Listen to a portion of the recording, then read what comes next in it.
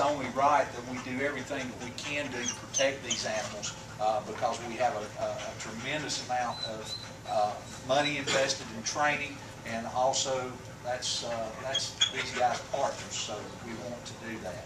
Mimi Paige Foundation Step Forward. Ellen Frost, thank you very much for everything you've done.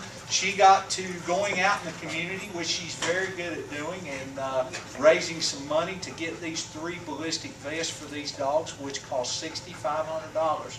And Alan Shepard, who's a great community partner of ours, stepped forward at Alan's Pond, and he and Tanya and Alan's Pond stepped forward and made this donation to Mimi Paige, and I'll let you take it from there. It was an extraordinary donation. To back up a little bit, the premise of the Mimi Paige Foundation is to really preserve and protect the animal-human connection.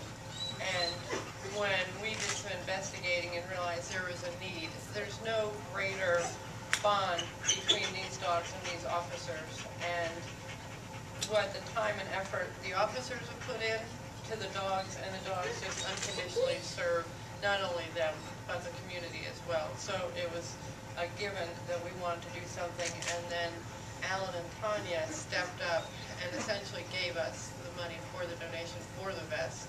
And we hope it's something that can continue. If the department gets another dog, we heard there were 2 other dogs, but they are not in danger, but it's something we hope to be able to always be able to protect these dogs. And because they're, I mean, I think the sheriff can talk about how much money in drugs these dogs have interceded in getting, and just what they do. And if you've ever seen them work, it's just amazing. And yet, this dog comes and gets beautified at bed and biscuit is like a little puppy dog. So the job that the officers have done has been extraordinary, and really Alan and Tanya get the credit, because we never asked them for any money. They just called on the phone one day and then said, this is something we want to do. And so it was their generosity, and I think everybody should sleep a little better, because this is just a win-win for everyone. We actually take these dogs, they help us in many different ways.